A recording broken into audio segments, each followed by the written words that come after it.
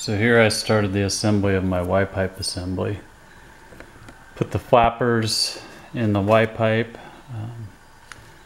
of the Mercruiser 888, which is now a 351 instead of a 302, and had to, here at the center of the Y pipe, it was off in spacing for the width on the what do we call those? The elbows for the exhaust, and I made these spacers that will space that out. They're 1 3/4 inches out, so I made each spacer obviously 7/8.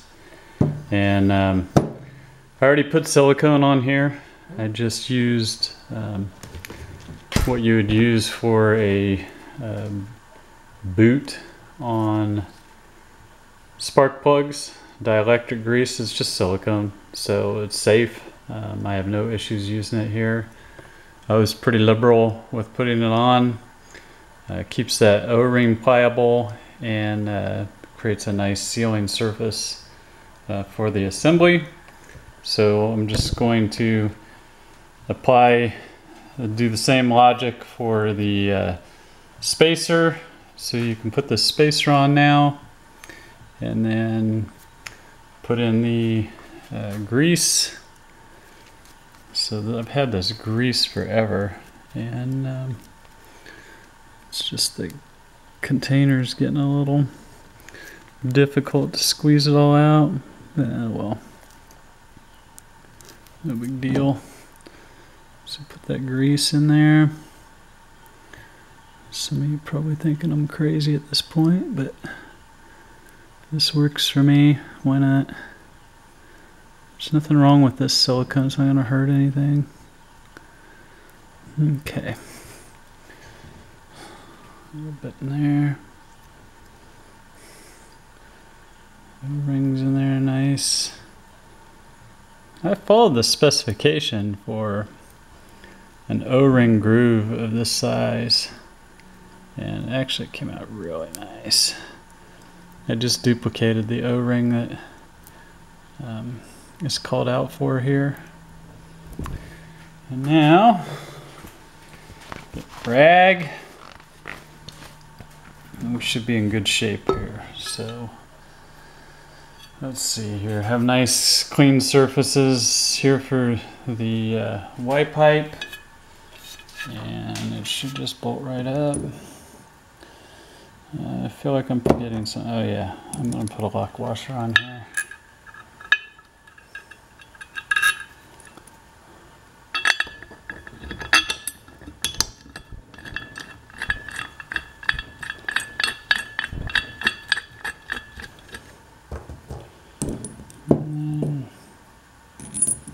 These are the first videos I've done, so forgive me, I'm learning. It's all about learning, in my opinion. So, to try to capture this and talk and do the work and make sure your wrenches are in the right spot, which of course they're not, but of course I have another one here. Let's see what we got here. Should be, yeah, 9/16. Anyways, you get the gist. We'll tighten it up real good. Yeah, I know, there's still one over there. I got it. I got it. New hardware, I like new hardware and everything. Requirement, no. Actually, I had to on this one because the spacer wasn't going to fit.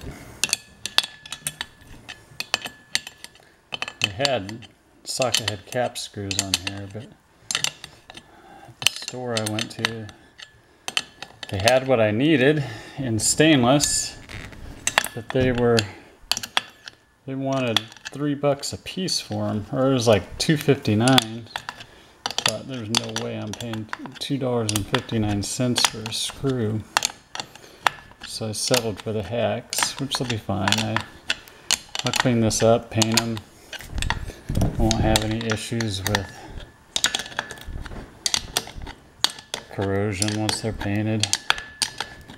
So I'm just alternating that O-ring. Is what's happened is that O-ring is just compressing.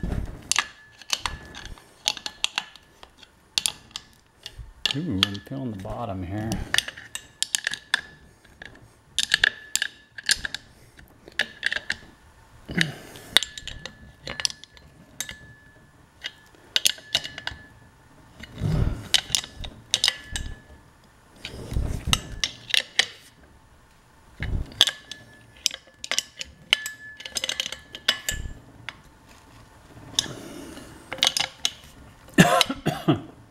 Excuse me.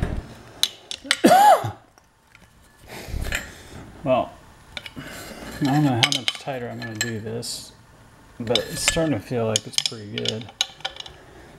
But anyways, there's that spacer. It should be a really nice seal. It has those O-rings in there. I'm pretty happy with it. I'll do the other side and see how she bolts up.